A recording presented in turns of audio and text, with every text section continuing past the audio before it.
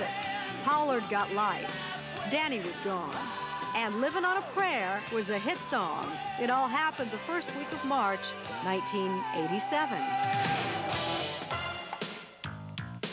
From our studios in New York, here again is Stone Phillips. And now a man who doesn't drink, smoke, eat red meat, or stay up past 8 o'clock. A real Boy Scout, you might say. But then again, you'd be wrong. It's Howard Stern, whose Take No Prisoners brand of raunch radio has put him at the top of the heap. And now, ready or not, Howard Stern will be even more exposed in a new movie. Tonight, Howard Does Hollywood. Stand by, please. Here we go. Sorry. I really don't know why I step over the line sometimes. I just do. Maybe it's something inside of me fighting to get out. I usually end up feeling like an ass. No, this is not Howard Stern exposing himself on the radio, flashing his private parts verbally over the airwaves, as listeners have come to expect. It's Howard Stern, the actor, polishing his private parts. The movie, that is. When we first met Howard 4 years ago at his parents' suburban Long Island home, he was the bad boy of radio. Satan has a mother. A broadcasting outlaw, fined by the FCC for indecency, branded by his critics as sexist, racist, and raunchy, and accused of contributing in his own special way to the decline of civilization. Back then, he'd just written the best-selling autobiography that has spawned his movie. Think of the film as Horatio Alger meets Animal House. It chronicles Howard's bumpy ride to stardom. I grow on you like a fungus, Howard warns, and indeed he has. His grand entrance as a Hollywood heavyweight this week is only the latest in a string of knockouts, the crowning achievement for this self-proclaimed king of all media. He has 2 best-selling books to his credit. His syndicated radio show reaches an estimated audience of 18 million people in 35 cities. He does a nightly cable TV show, and he's raking in millions. For our interview, we thought it fitting to invite Howard back to NBC, his former employer, at 30 Rockefeller Plaza in New York. To say he ruffled the peacock's feathers is an understatement. Well, this is certainly weird to be back here because... Hey, Howard. Hi, Howard. Hey, guys. How you doing? Hey. Actually, when I walk into the building, I start remembering the fact that they maybe just get out of the building and they only let me take 1 cardboard box with me. You see, WNBC Radio fired Stern in 1986 for stepping over the line too many times. Hey, Howard. Hey, how's it going? Good to see you. Now, 11 years later, Howard's back at the scene of the crime, heading up to the executive offices where the decision was made to fire him. You're fired. You're fired. You're fired. You're fired. I think my whole life I craved attention. So to know that there was a boardroom filled with 10 and 20 guys all worrying about me was probably some sort of fulfillment of a dream. So the fact that I generated about $5 million worth of income didn't really matter to them. Hello, ladies. I hope I don't run into any management types, although I think all the guys who were responsible for firing me are now gone, which gives me some pleasure. Wow, huh? Look at you. See what happens when you go Hollywood? I look like you now, Stone. Welcome back to 30 Rock. I'm back. I'm triumphant. That's true. Here we are. Here I am. Let's go do it. Look at me. Hey, hey. Hey, now. Boy, you get better looking and better looking. Not one tooth out of Don't place. start with me. Now. Howard was off and running with that mouth that's been both a blessing and a curse.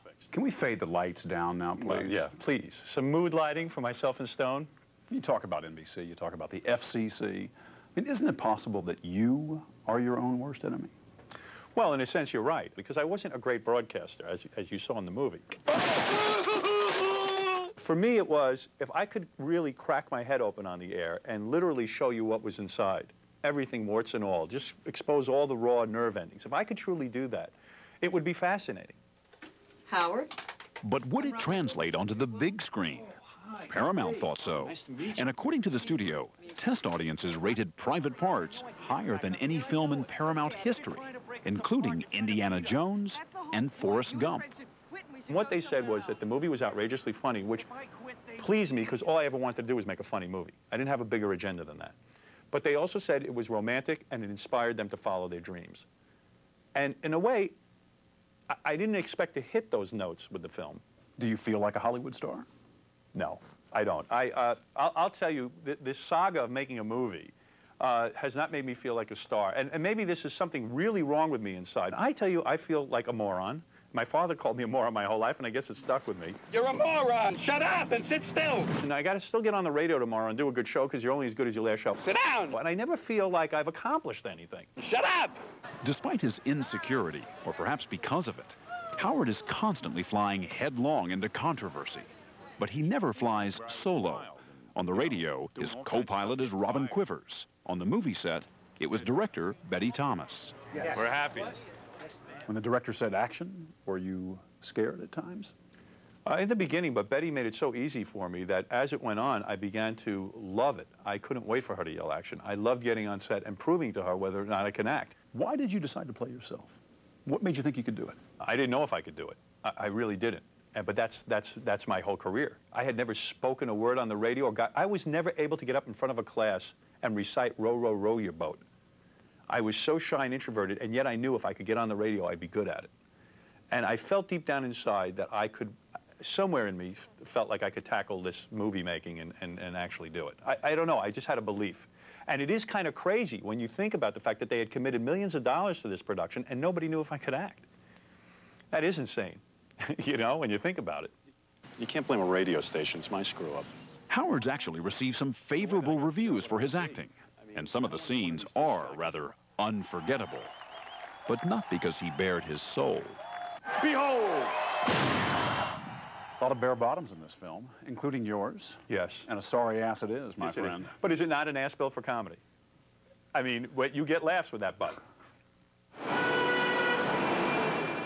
You know, I'm walking in Times Square. I look up and what do I see? They're plastered to the side of the building, up high, alongside all the beautiful models.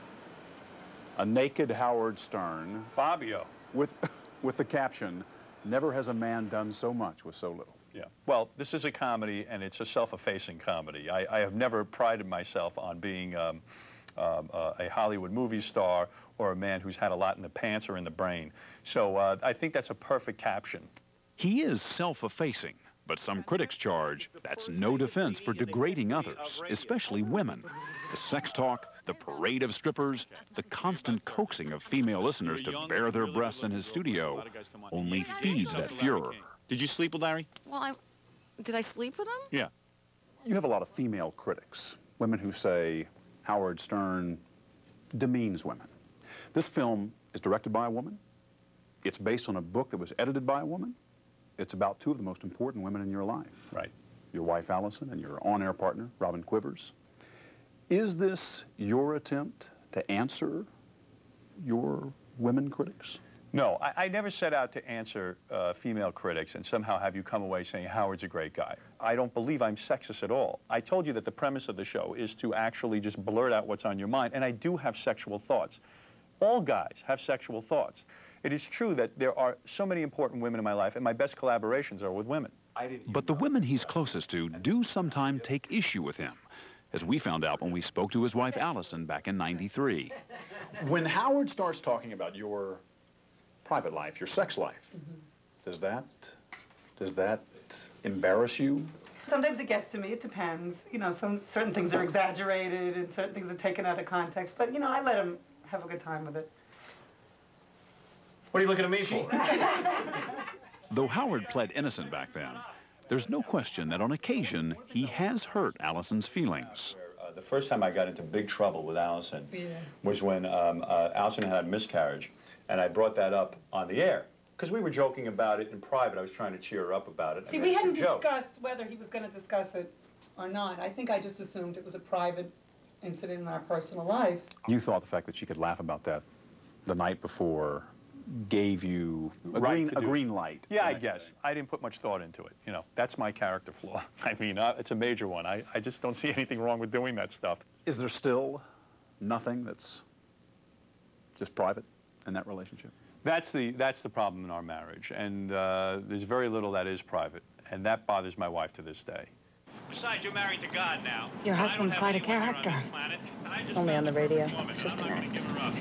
My wife does drive in a car with her friends and has to turn off the radio, and she gets a hold of me at home, and she does yell at me, just like in that scene with the miscarriage. Allison, if I don't talk about you on the air, and I don't talk about me on the air, the audience isn't going to be there. We're not going to make any money. Shut up! You disgust me. I can't even look at you, idiot.